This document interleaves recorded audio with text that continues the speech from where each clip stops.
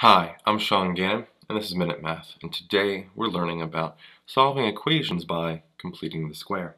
Minute Math, when you need help you use Minute Math. We're given this problem right here, a squared minus 2a minus 48 equals 0, and we want to solve this by completing the square. First thing I'm going to do is add a 48 to both sides of the equation. That gives me a squared minus, not a plus, but minus 2a equals, well, 48, positive 48. Now look at my b value, negative 2. I take this negative 2, I'm going to divide it by 2, and I'm going to square it. What does that come out to be? Well, it's just a positive 1.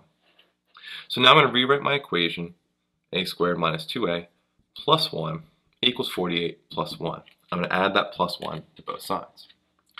The left-hand side now is a perfect square.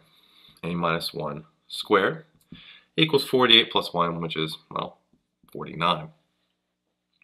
We now can take the square root of both sides, and we have a minus 1 equals, well, the square root of 49 is 7, but that's plus or minus here.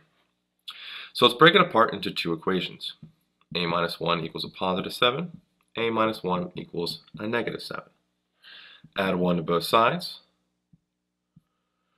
and we have a equals a positive 8, and add a 1 to both sides here, and a equals a negative 6.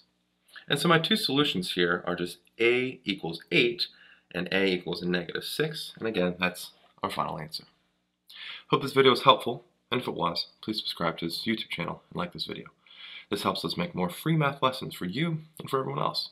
So as always, thanks for watching. Minute Math, when you need help you use Minute Math.